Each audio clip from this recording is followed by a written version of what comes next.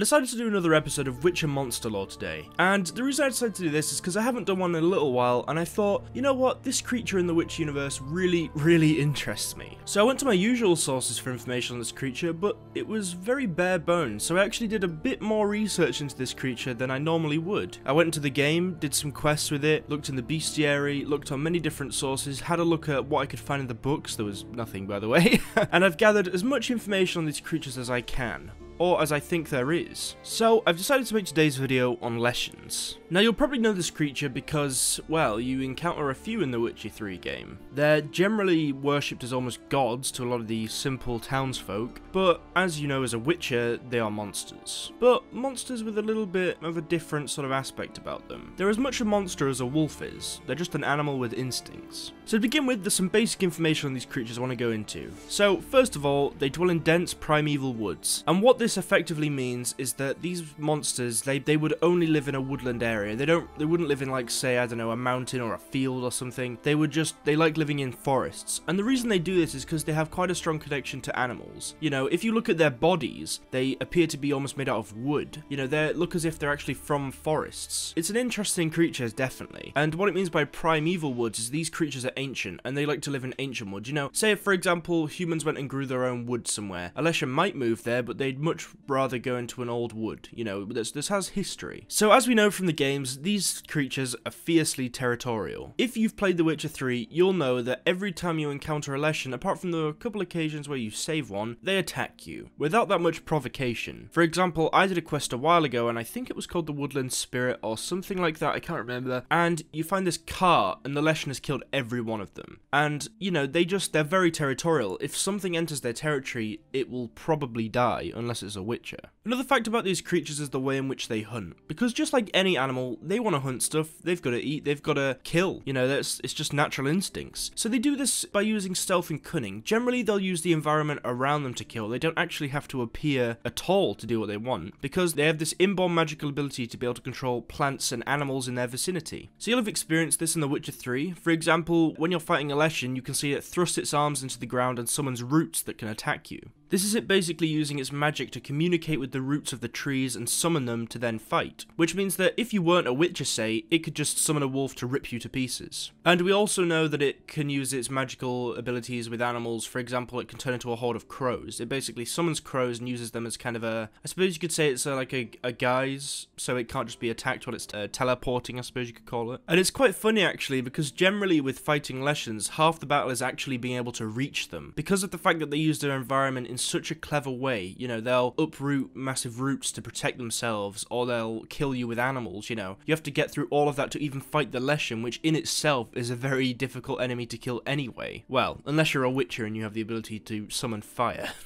So Leshens go under the category of relics, or ancient creatures, and that's because that they don't have a classification. You know, for example, a higher vampire will obviously be a vampire, or a Bruxa will obviously be a vampire, but Leshens are Leshens. There is no subspecies that they're part of, at least not that we know of. There could be from a different world, there could be loads of different types of Leshens. There are different Leshens within the Leshen sort of term, but there's not many. You know, it's basically the same thing, just some are slightly better than others. It's like drastically different to, say, vampires. So what features do these creatures possess? I imagine you already know because you've actually seen them, but just as a basic description, if you look at them, they have basically a big deer skull head with massive antlers. It's quite a cool design from CD Projekt Red's part. It does make them look like tribal sort of gods, which I think was definitely the intention they were going for. So it's certainly an interesting one. They also have tree-like limbs, which is something I mentioned earlier, and that's just because of their connection to nature, I suppose you could say. You have different creatures in the Witcher universe that have different powers, but these creatures are, it's effectively if a tree came to life and had a baby with a deer.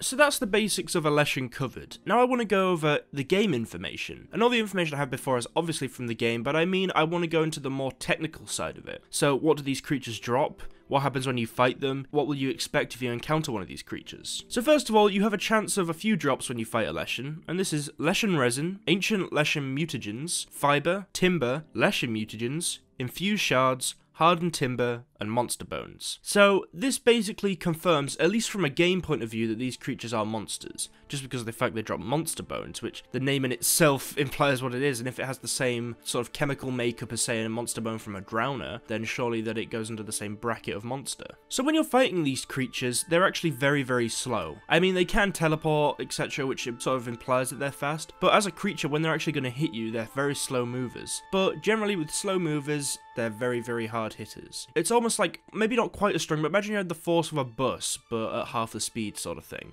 That's effectively a Leshen. So, when fighting these creatures also, as I mentioned earlier, they have the ability to turn into a horde of crows, and it basically allows them to teleport around. So, the way that they do this is they use their magic to teleport, but they also call for a horde of crows to assist them, using their own magic. If you want to fight one of these creatures, much like the hunters in Halo, the best place to hit them is in the back, as that's where they're most vulnerable. So an interesting thing that Leshens actually do is they form links with people, and what that means is they use their magic to kind of attach themselves to a person, and they use that person to maintain influence in the place that they live. You see this in a lot of Witcher quests. So what happens is if you kill that person, which in The Witcher 3 you will see, the Leshen is actually permanently banished from where it's from where it's, sat. And that's a way to permanently get rid of them. And another thing to watch out for when fighting these creatures is that if you see a Leshen thrust its arms into the ground, you move out of the way. You try and get behind it, because it's about to summon a bunch of roots to rip you to pieces. So Leshens are also vulnerable to fire. So you can imagine this is just because of the fact that it's basically a tree with a deer head. So if you use fire, you can burn it and you can deal a lot more damage. And it actually immobilizes it so it can't do anything while it's on fire, which is quite a cool little thing to do. The oil you would use against this creature is obviously relic oil, as that's the bracket it goes under. And another very useful piece of equipment to use against it is dimeritium bombs, as it stops it being able to use the magic that I mentioned earlier where it communicates with nature and uses it as a way to fight you. So to end this video, I want to go over a little piece of information about Leshens that's actually from the official Witcher 3 site. So allow me to read this for you guys. Humans have long been fascinated by the wild wood. Living in its vicinity was the source of tales about creatures ferocious and benign, friendly and hostile. As they started to settle deeper and deeper into the forests, respect for the unknown diminished. Lumber was gathered,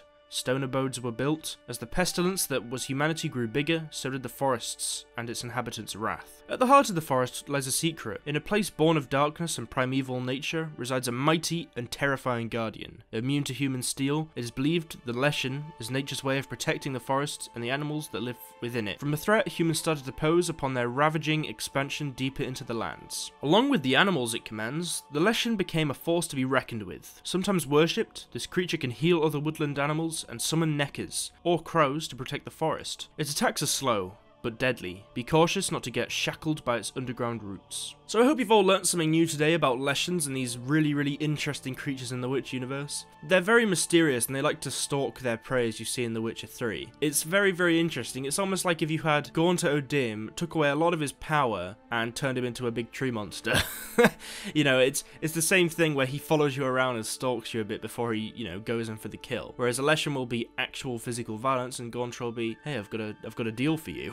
So anyway, that's the end of today's video. Thank you all for watching. As always, a big thank you to the Patreon pledgers. You guys are honestly, I appreciate it so much. You help with these videos a lot. If I ever get a comment that's a bit like, oh, fuck you, Witcher George, or something like that. When I think about the people that donate, and you guys are awesome, it really puts a smile on my face. And obviously the nice comments do too. But anyway, thank you everybody. Have an awesome week, and I'll see you in the next video.